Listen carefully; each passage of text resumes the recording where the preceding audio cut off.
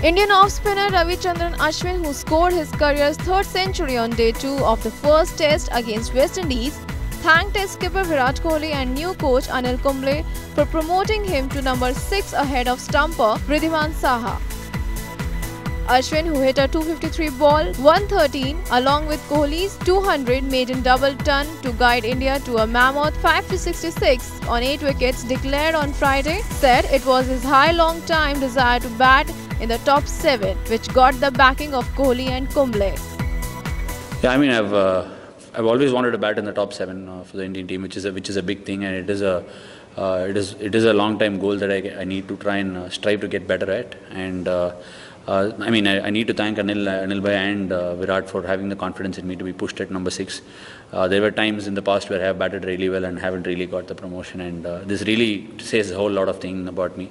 Virat called me in the morning and said that you'll be batting at 6 ahead of Saha, which was a big boost to my batting confidence, and I had worked on it over the past 1 month in Chennai with my coach, and I'm very happy it's the way it's come out, and I've never left so many balls. The aim was to Ajinkya told before the test match about batting 200 balls. My aim was to bat 150 and try and see where I could get. In between, I played an over against Gabriel, which was a bit loose, and Virat again came up to me and said that is what you need to avoid in test cricket to be more successful.